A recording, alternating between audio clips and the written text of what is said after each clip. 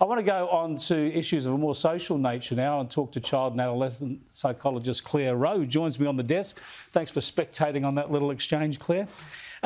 Interesting discussion with you today. We've been talking a lot about Barry Humphries and the way that he was cancelled. And you make the point to us that this humour and especially self-deprecation that he was so good at is kind of important for our health. Yeah, absolutely. I mean, I think psychologists know it's very important to be able to laugh at yourself.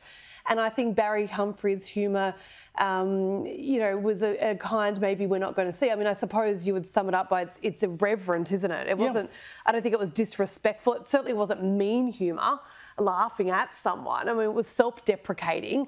And I love one of the quotes going around from Dame Medna at the moment that was, please don't judge Australia by Australians. And I think, Barry Humphries was like all good artists, and his good friend Bill Leak. And, society needs people like that to shine that mirror on us.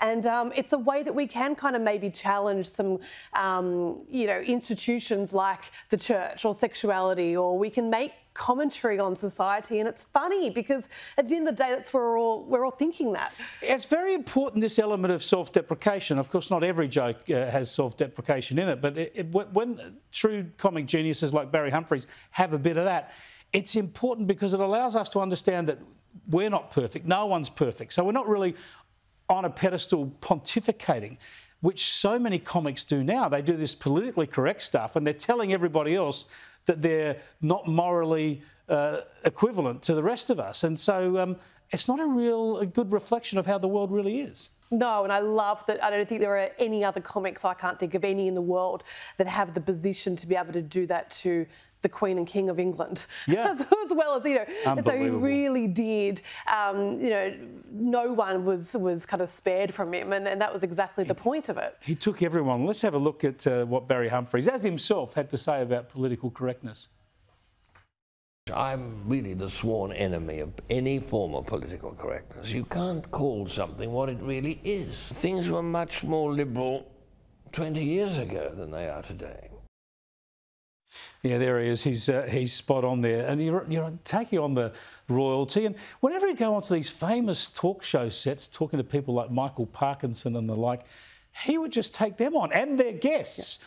Quite extraordinary. Yeah, he would completely take over and had, everyone eating out the palm of his hand. And I don't know whether we'll see the likes of him again, or we have We need more of them for our own mental health, right? Absolutely, we do. Do they make us paranoid, all these social commentators as comedians?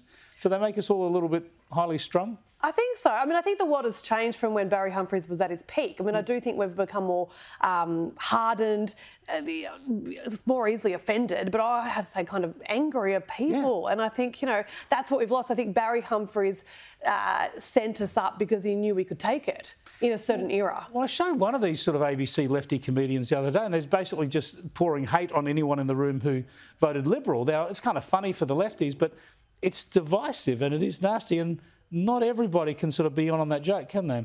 No, they can't. And I think, if it's a joke, it's really just abuse. It's really just abuse. And I think he walked that fine line between being, and definitely stayed on the right side of being irreverent. No one was to spare. It wasn't political. He didn't cross that line into disrespectful, just abuse, actually, that comics call now comedy. Now, we've gone over time on this topic as well, so I just want to ask you briefly. I noticed this study that the Murdoch Institute's doing in Melbourne, or based out of Melbourne, looking at post-COVID children, getting them from birth effectively and studying their lives. So, now, there'll obviously be a lot of physical stuff we can learn about children, they're growing or whatever. Will there be a focus on mental and social development as well? Yeah, absolutely. I think this is great. I think they're calling out now, if you're in Victoria and having a baby, they're signing up babies. They're going to follow them right through life. So if you want quick results, this is not it. I think there'll be generations of researchers here.